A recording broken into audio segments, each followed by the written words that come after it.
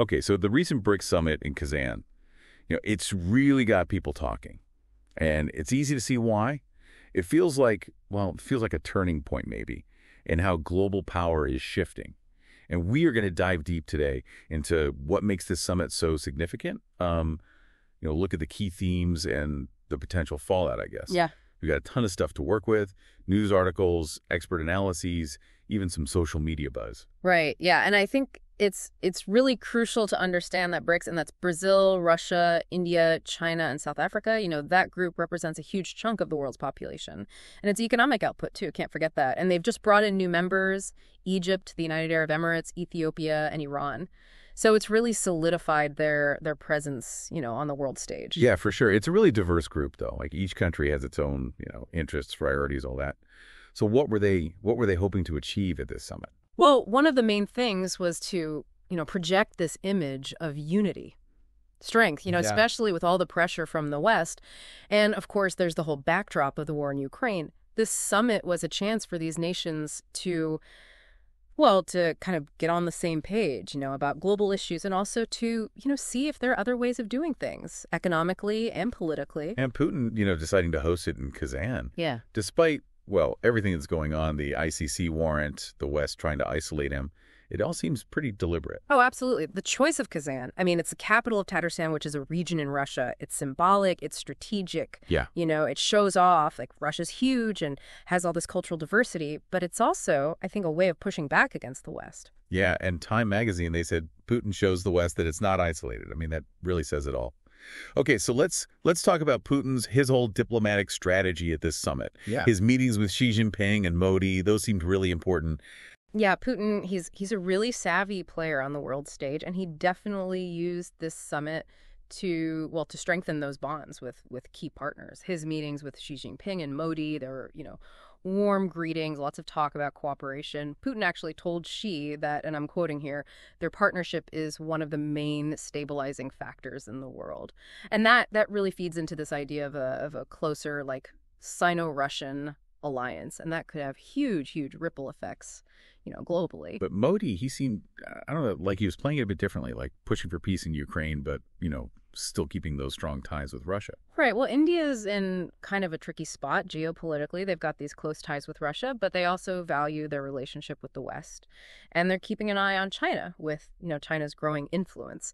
So Modi calling for peace in Ukraine, it lets him, stay on good terms with everybody. And it also positions India as a potential mediator, Speaking of, challenging the West, one of the biggest things that came out of this summit was, this idea that BRICS could, reshape the global order. They're even thinking about creating a whole new payment system to rival SWIFT. Yeah. Can you break down what SWIFT is and why a BRICS alternative would be such a big deal? Yeah, so SWIFT, it stands for the Society for Worldwide Interbank Financial Telecommunication. It's basically, it's how international bank transfers happen, like the plumbing of the whole global financial system, So a BRICS alternative, it would let countries do business without using U.S. dollars or relying on Western banks.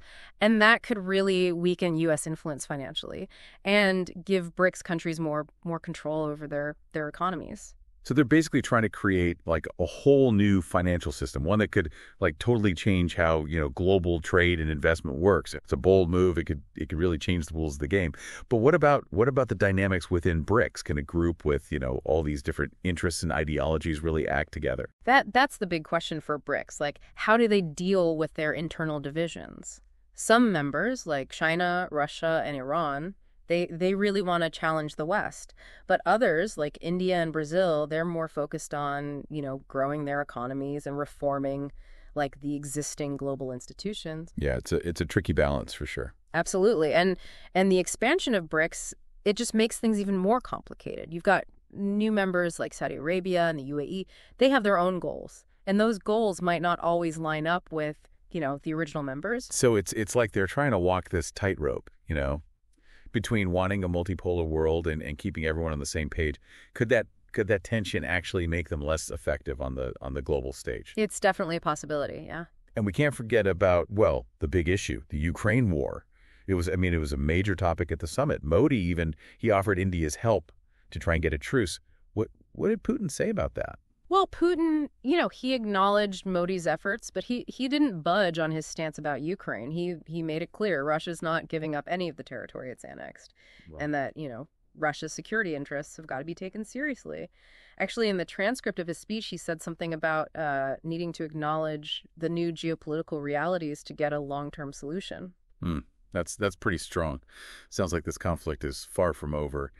And, the impact goes way beyond Ukraine itself. I mean, even in Kazan, they had the summit under tight security.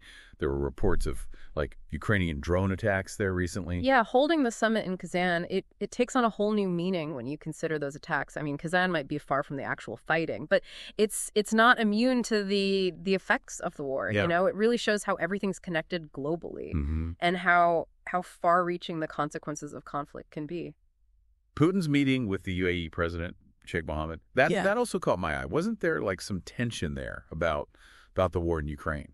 Yeah, the UAE has been more neutral, I guess, on the Ukraine war. They've offered to mediate between Russia and Ukraine, and that's actually caused some friction with the U.S., who's a close ally of the UAE. Putin, he praised Sheikh Mohammed for trying to mediate, but he also stressed that, Russia's point of view has to be considered.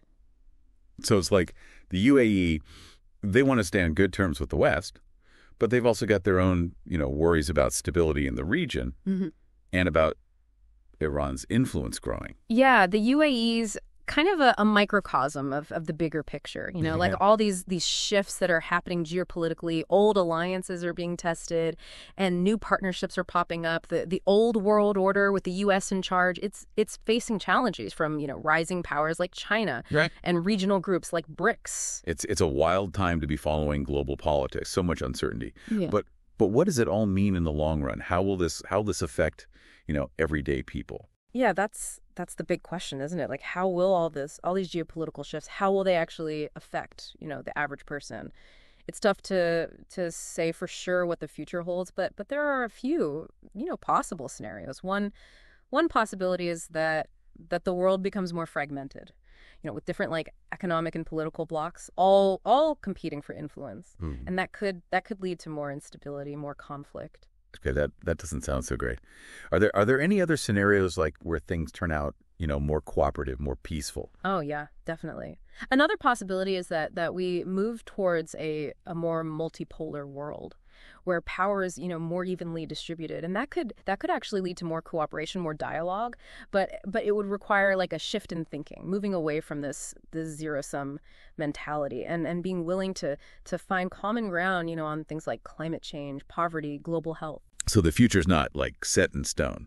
It depends on the choices that these countries make, and all of this really in the years to come. But let's come back to the BRICS Summit for a sec. We've talked about their goals, the challenges they face, and what could happen as a result of what they do. What else did we learn from this event? I think one of the key takeaways is that BRICS, it's not just one big unified group. It's a mix of countries, each with their own interests and priorities. They all want a more multipolar world, sure, but they might have different ideas about how to get there. Yeah, that makes sense. It's important to remember that each member brings something different to the table. We've focused a lot on Putin and Russia, but what about the other BRICS nations? What are their main concerns? What are they hoping to achieve? Well, China, for example, they're really focused on expanding their influence. Economically and politically, globally, they're pouring money into infrastructure projects all over the world through their Belt and Road Initiative, and they're pushing their own model of development, as an alternative to the Western model. And India, they seem to be treading carefully, trying to keep a good relationship with both Russia and the West. Right. India is in a tough spot. They have this long partnership with Russia, but they're also, watching China as China's power grows in the region. So they're trying to find a way to maintain their independence strategically while also, looking out for their own economic and security interests. That's every country is trying to figure out where they stand in this new global landscape. And it's not just about, governments and leaders. It's about individuals, civil society. How can we, everyday people, how can we make sense of all this complexity? Right. And how can we contribute to a more peaceful, more just world? That's a really important question. I think